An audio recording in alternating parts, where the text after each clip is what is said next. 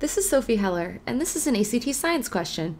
The question is asking us that the observation that these quasars, these distant bright galaxies, are more numerous at great distances, so distances which implies earlier times just because it's space, it's asking us what this observation would support.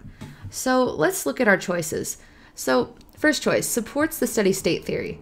But the steady state theory actually tells us the opposite. So it tells us that the large-scale structure of the universe looks the same, not only in each region, but also in different eras of time.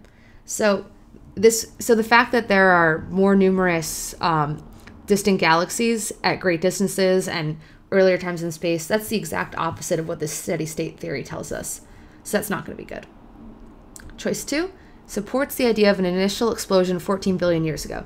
So we see this 14 billion years ago in the Big Bang theory, and it says that recent evidence suggests that this event occurred really, really long time ago.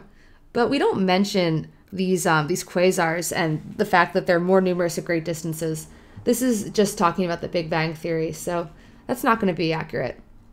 Choice 3 supports the observation of the cosmic microwave background radiation. So that's also mentioned here. And this is just the Big Bang theory predicts that this happened. So this has nothing to do with these quasars, so that's not going to be good.